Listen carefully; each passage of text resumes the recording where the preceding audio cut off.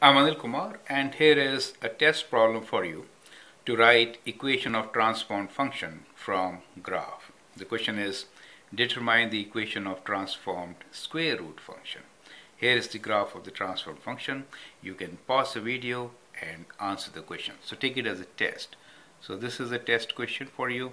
You need to write transform function. What I really mean is function in the form of g of x equals to a times f of k times x minus p plus q, and we are given that f of x is equal to square root function, right? So that is given to you.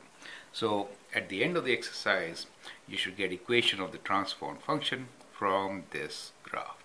So once again, pause your video, write down the solution, and then check with my work. Okay, as we have done in a couple of videos, we'll follow the same process so that you get the idea of how to write correct equation from the graph.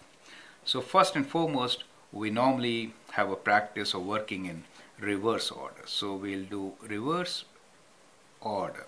Reverse here really means is that if you have the equation, you should sketch it by taking care of stretches and compressions first.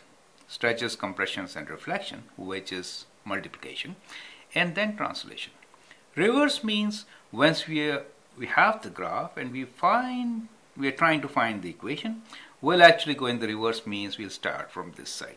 We'll first do the translations, then look for compressions and stretch, right?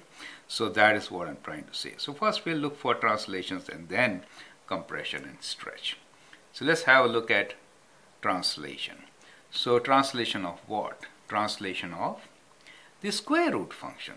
So parent function is square root function. It is given to us. Square root function is 0, 0, 1, 1, 4, 2, 9, 3, right? So that is parent function. Let me just sketch one here, right? So that is square root of x.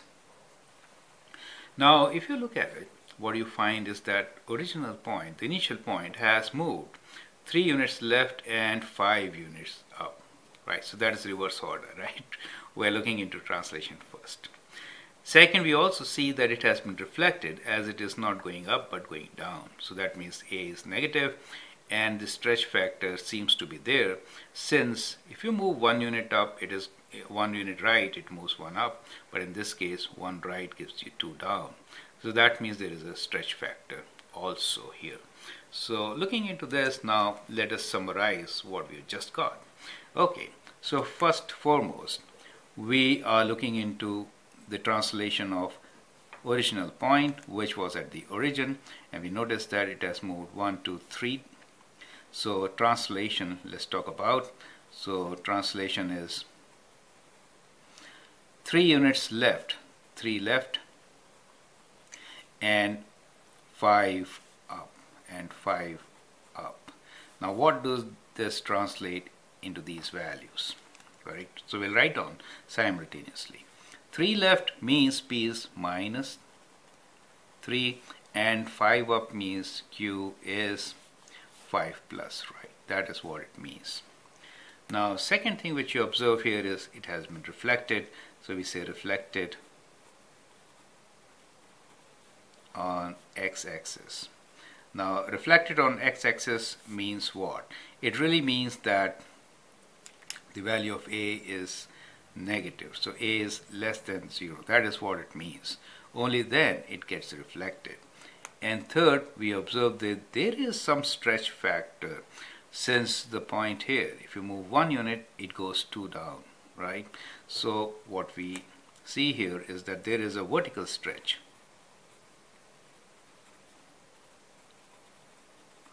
by a factor of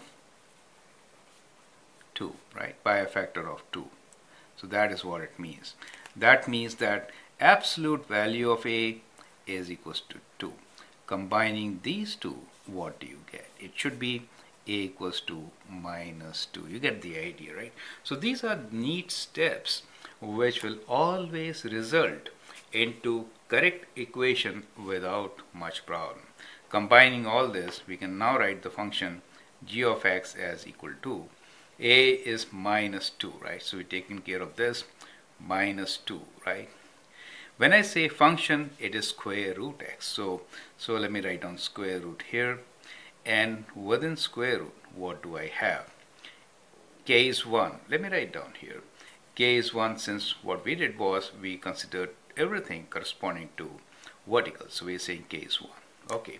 So if K is 1, we are left with x minus p. P is minus 3, so I could write x plus 3 here, right? Q value is plus 5, so it is plus 5. So big and bold, that is the right answer for us. What you can do here is, after writing the answer, you can check a couple of points, correct? For example, at 1, we expect a value 1.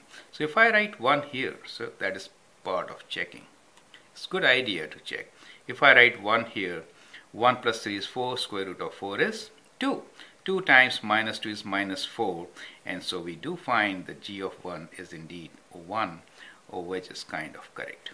So that is the way you should be solving such questions and looking into transformations. I hope this video works just right for you. Thank you and all the best.